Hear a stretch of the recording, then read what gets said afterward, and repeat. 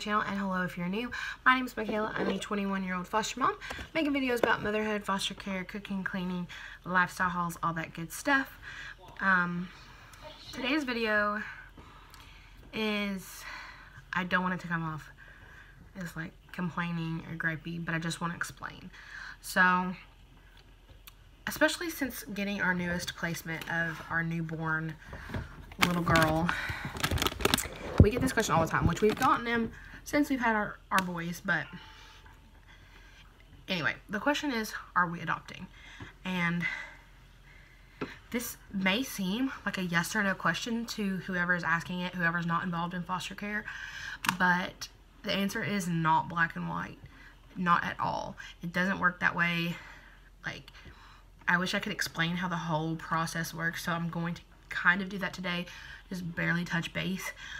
But in foster care, every child has a goal, and the goal always, first off, is reunification.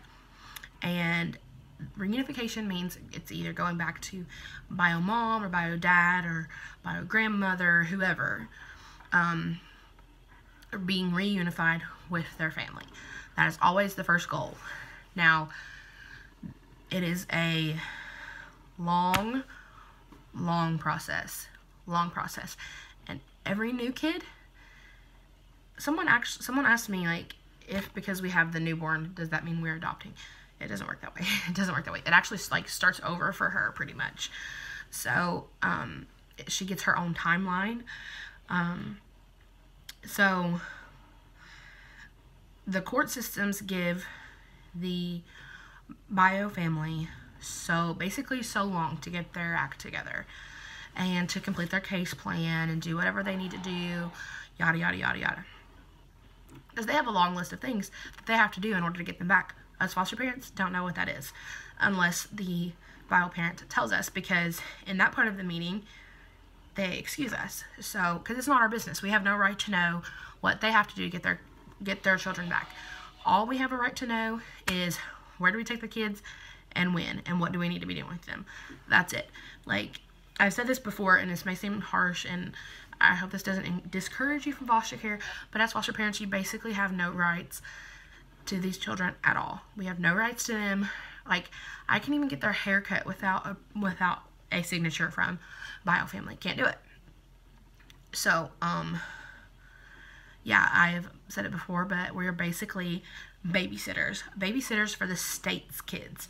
The state takes custody from whoever is struggling at the moment, and they have custody. The state has custody. We do not have custody of them. They live with us. We do not have custody. So there's that.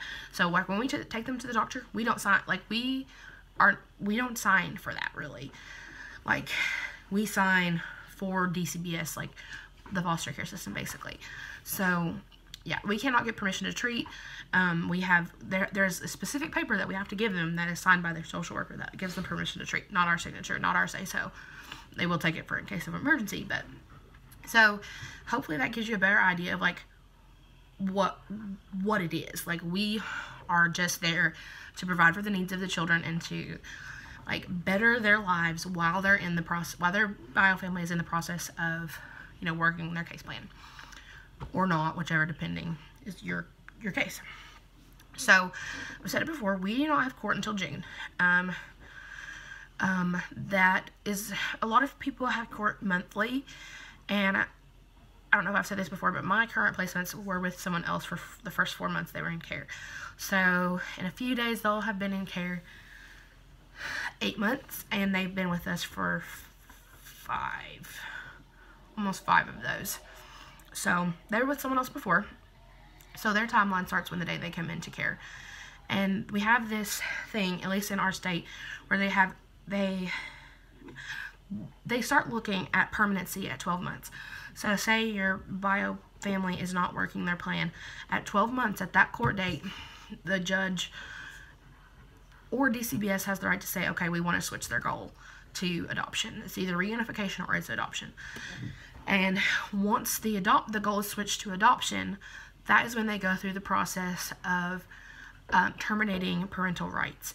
Now, I'm going to have a separate video all about visits, because that's been a huge, like, it's a huge part of foster care. At least it is for us in this particular case. So I want to talk about that in more detail. But just to give you a kind of idea of how much rights the parents still have, they get visits all the way up until their rights are terminated. Just because the goal changes from reunification to adoption, they still keep visits. They still can get their children back. It's not a yes or no thing until that judge says their rights are terminated. They're not out of the picture until that point. And then after the parental rights are terminated, then they look at other potential, well, I don't want to say they look at other potential family, because they technically should already do that. But in a lot of cases, some people don't come out of the woodworks until they're like basically looking for adoption. So that's when they kind of start looking into that, I guess. At least that's from what I've heard. Like, a lot of people come out of the woodworks about that time. So it's still not like certain. And someone told me in training, do not even think, so count on it, on adoption until that, you have that signed. Till you have that paper signed and in your hand, they're not adopted. So, and also to make this clear, we signed a contract to say that we support reunification, and we do support reunification. And so when I'm talking about this, like, I'm talking from someone who hopes to adopt in the future, but it's all dependent upon the case. Some cases are bound to end up in adoption, either by biofamily's decision or just choices. Because some biofamilies will just sign them away. That's up to them. And then others, they work through their case, and they really turn their life around, and they're able to get them back. So, that's great, and we signed up to support that, and that's what we're doing. So, like, just so that people know, for our situation, I'm not going to get into super detail about our case, because one, we're not allowed to. It's no one else's business what's going on in our case. If you are like a close family, then you know what you need to know to help us care for our children. That's it. Like, our foster children. That's it. And no one knows. We still don't know everything about the case. Like, there's a lot we don't know. Like I said, we don't have any rights to anything. I would like to know more, just because it would help me get more background about the children and their history, and like things that they may experience in the future, yada yada. Like, there's a lot I wish I knew, just as a foster parent, in that point of view. But so our goal is reunification. And then in June, we go back to court, and the judge at that point will decide. There is 3 choices that the judge could make at that point, and he or she will base that decision off of what DCBS, the social workers, suggest, probably. And they'll end up making their own decision, but the social workers will make a suggestion, because they're the ones who've worked on the case, who are living it day in and day out. They know, they know the most about the case. The judge will read it, obviously, and he or she gets the final say, but, they take into consideration a lot of what they say, and it's, they'll look at what they say, how the kids are, how the biofamily is, what they've done in their case plan, all of that. So, in June, our judge could order reunification, and at that point, I would think that there would be a time, like, of getting the children prepared for that, like working them up to it. Like, they'll get to overnight visits and like weekend visits, and then like longer and longer visits, and there'll be a transition period, is what I'm saying. That's the word I was looking for. But sometimes there's not. Hopefully that would be the case, because I think every case should have that, especially if they've been in care. Like, ours have been in care almost 8 months. At that point, they'll be in care 12 months. Either way, they need that transition time, in my opinion. But my opinion doesn't matter always. So, so they could order reunification. They could order egg will change to adoption. And at that point, the social workers would start working towards termination of parental rights. Just to give you a timeline, that is not a quick process. So 6 months maybe at the least is what I've heard, up to like a year. And then say the judge does grant a termination of parental rights, they have so long that they can appeal that. Not to say that it will be approved, but they have that option. They have the option to pursue that. The biofamily does. So there's that. And then the other option, which is that they can provide biofamily more time. There is somewhat of a constraint. A constraint? Is that even a word? I don't know. I don't know if that's a word. But there, I think it was Clinton that put this in. Clinton or Kennedy. That's a big difference in presidents.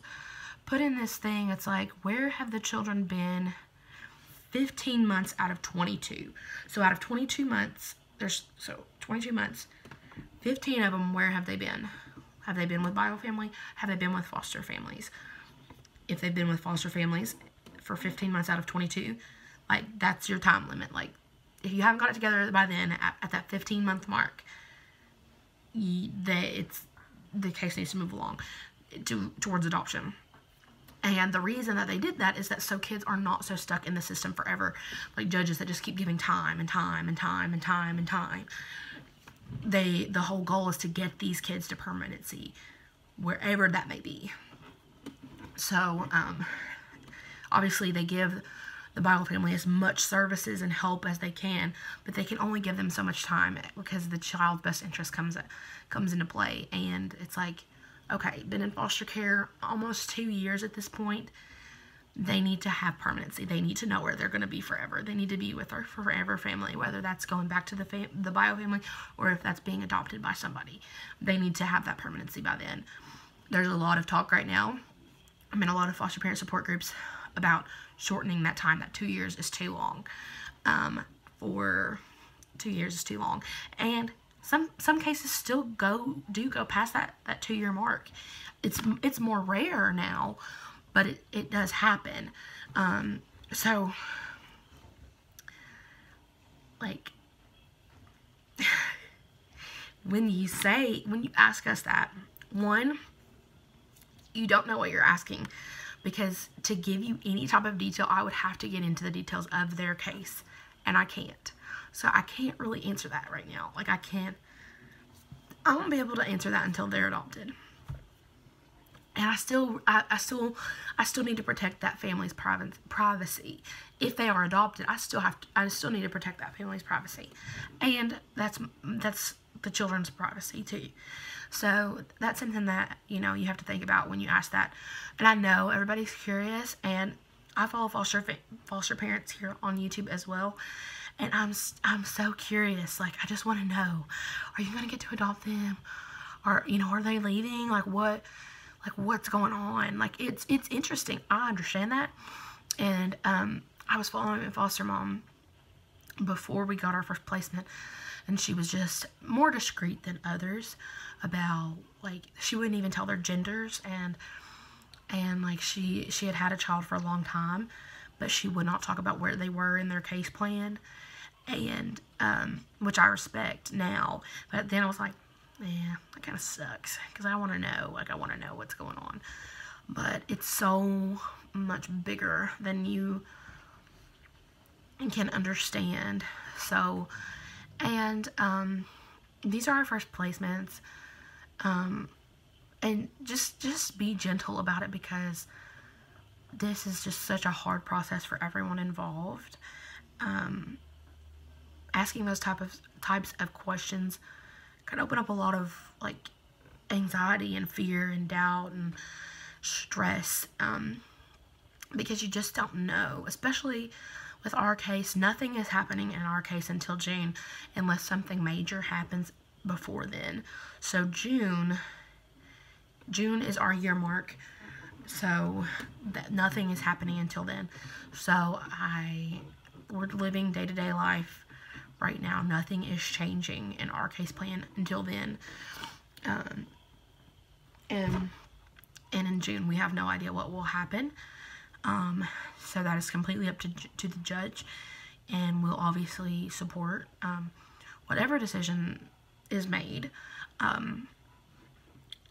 We do love these placements so much, and I mean, I have had people ask me, like, if the case does go to adoption, would you be willing to adopt them? Yes, we would. We are a foster to adopt home, and we are open to adopting them if the case goes that way. Like I said, I don't know what that noise was. See my German Shepherd? Showing him my blanket. Riley! Riley! No! What you do? What you do? Shoot up the blanket. What blanket? Mine? Like Yes, yours. Like the purple one? The gray one that you're using right now. Oh. Riley, that's a no. Riley, down. That's a no. Come here. Tell him. Tell him what you did. Tell him what you did. Did you chew Daddy's blanket? You chew a hole in Daddy's blanket. That's not good, girl. That's not good, girl. What? Huh? Can you turn the fan on? Yeah. Time out.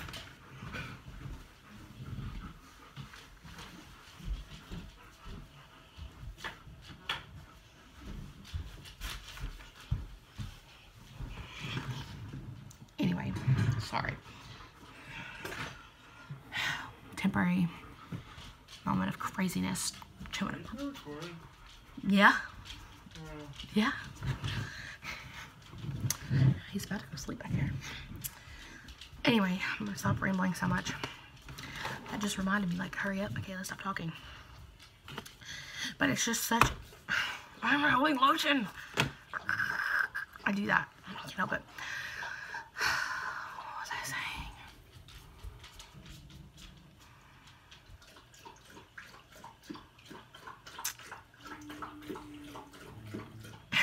He's gonna start snoring. He's about to start snoring. He literally falls asleep in like half a second. Half a second.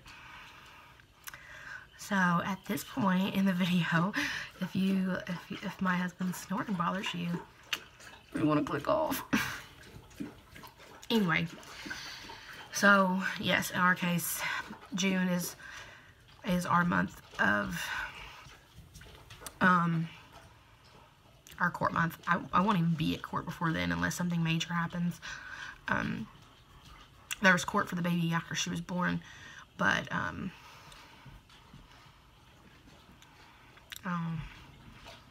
didn't go, and that's a long story that I can't get into. But it's just that was a very emotional court hearing, probably. So they just suggested that I not be a part of that one because it just may not make things any easier. Yeah. But June may be an emotional court hearing. I don't know. That just depends. I mean, anything court related will probably be emotional for me because I've never really, I mean, I'm like pre-law, but I am been in the courtroom to observe, but it's different when, like, our whole lives could change with one word, one sentence. Like, it's crazy. I try not to think about that just because it gives me super anxiety. Like, I don't like to not be able to plan. Like just for instance, like, I think the baby girl will be like 6 months old then, 5 or 6 months old. So I haven't bought her any 6 to 9 month clothes because I don't know what's going to be happening at that court date.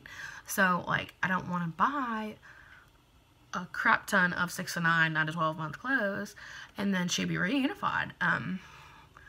Because, I mean, if time grows closer, but, you know, you do get paid as a foster parent, which is also a separate video.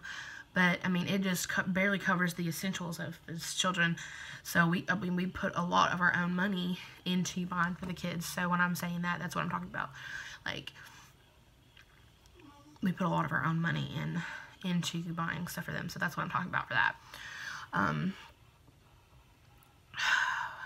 So, as I've said before, the only thing certain about foster care is uncertainty. It's the only thing you can plan for is uncertainty. And I don't know, it's a hard process. It's hard for someone like me who has, like, I'm very OCD. I'm very, I struggle from anxiety, and I like to plan ahead. Like, I like to know what's going on, and it's like everything after June is like black for me. It's like, ugh. And I hate that. I just don't like not knowing what's going on. It drives me crazy. Like, sometimes my husband, like, somebody will call him, like, who was it? Just being, like, nosy. Like, who was it? And he just won't tell me just because he knows it'll drive me crazy. Like, it was probably, like, his dad or a warranty company. I don't know. But it drives me crazy. Like, I hate not knowing stuff. So, anyway, yes. So, are we adopting? Not right now. Not right now. So, I don't know. I don't know if the case will go there. I don't know if this case will go there. Maybe another case will. Maybe this case will. I don't know. I don't know. That's just my answer. I don't know. So, and even, like I said, this is a super long process. So, like, I don't know. I just don't think people get it. Like, this is a long process. Like, this is going to be well. Okay, let's just say, for example, if this case was to go to adoption, it would definitely be mid to late 2020 before that could be finalized. Mid to late 2020. Possibly even to 2021. Sorry, guys. Like, that's just how long this process takes. Adopting through foster care takes forever. And just to put this out there, because I don't want anyone to think that we're not supportive of reunification. We are. But we're not going to lie about, we are a foster to adopt home. There are plenty of just plain foster homes who have no desire to adopt. They just want to help kids in the moment. We want to be open to that if the case goes there. There's also adopt only, which we are not. Adopt only people will only get children who have had their rights terminated at that point. The parents have had their rights terminated. So they're, like, open to be adopted. So that's what you would be getting at that point. So being a foster to adopt versus adopt only, it opens you up to a lot of uncertainty, but one, there's a lot more kids that you can help. Like, not that many, like, there are a lot of adopt-only cases, but for us, me being 21, my husband just turned 25, we are not at the place where we can take a 13-year-old. It's just not feasible. So we have an age range of 0 to 3. There's not a whole lot of that's going into adopt-only. So we got into foster care for so many reasons. We want to adopt at some point in the future. We're really not in a super huge hurry. If the right some child somewhere during our foster care journey will need to be adopted, we know that. We don't know if it's this case. We don't know if it's 5 years from now. We have no idea. But in the meantime, we get to help these kids. We get to help these families. We get to make a lasting impact on all of their lives. So that's a great opportunity. So we could have chosen the adopt-only route, but we didn't, because we're pulling ourselves out of our comfort zone. We are taking a risk. We're getting attached, you know. And this is not me saying if they were reunified, I would not be heartbroken. I would so be heartbroken because I love these kids so much. Not heartbroken because I don't want them to be reunified. Heartbroken just because I will miss them. I will miss them so much. I love them. I love having them here. So, I mean, when people say, I could never do what you're doing, I'd get too attached. Are you saying that we don't get attached? Because we are so attached. We love these kids. We love them with everything in our body. Everything. So, and if they were to leave, we would be heartbroken. But if they leave, we know that in the time that they've been with us, that they have been well taken care of, well loved. You know, they've got to experience all kinds of new things. They've got to grow. We always said, no matter if they were reunified, like if they're reunified, you know, we know that we have given them the best of everything, like while they were here, and we just wanted to give them back better than they came to us, like stronger, healthier. Like our 3-year-old, like started school and like has learned counting and is learning his ABCs and like that's stuff that he didn't know when he came here. So that's, you know, that's huge. I mean, that's just, it's exciting, and they have this big huge family that loves them in the meantime. Because I'm not saying that there's not bad foster homes around. There has to be. I know there is. So in the meantime, they're here with us, and we're taking the best possible care of them that we can, and we're doing everything to make their life so normal and happy, and letting them be kids as long as they're here. So yes, that is my long rambling video about, are we adopting? It's the question that we get all the time. And if you ask me this question, if you know me personally, I'm not mad at you. I'm not mad at you for asking that question. I just wanted to put this out here because it's so hard to explain in a 2-sentence response. It's just too hard. So when you ask me that, I'm not trying to be like, I'm not telling them anything. Like, I don't want to be rude. Like, I just want you to understand. Like, there's certain things that we can and can't talk about, and it's so complicated. It's so complex. And yeah, so that's all for this video. I hope you guys enjoyed it. If you did, leave it a thumbs up. Comment down below. Let me know if you're another foster parent. If you guys get this question, how do you deal with it? Like, what do you say to people? How do you cope with that? Because we get it all the time, and you know, it does like start to get like, don't ask me. So what's your response? How do you deal with it? And also, of course, if you're not subscribed, definitely subscribe. Lots of crazy stuff going around in our lives. I'm a pre-law student. We've got 3 placements, 3-year-old, almost 2-year-old, and a newborn baby girl. I'm married. I have 3 demon dogs. Back there with my husband. Yeah. And I'm still going through the decluttering process of our house. House tour is still coming. If I ever get my life together, stay tuned. Maybe. We'll see. But there's always interesting stuff. I'm always a mess. So if you don't like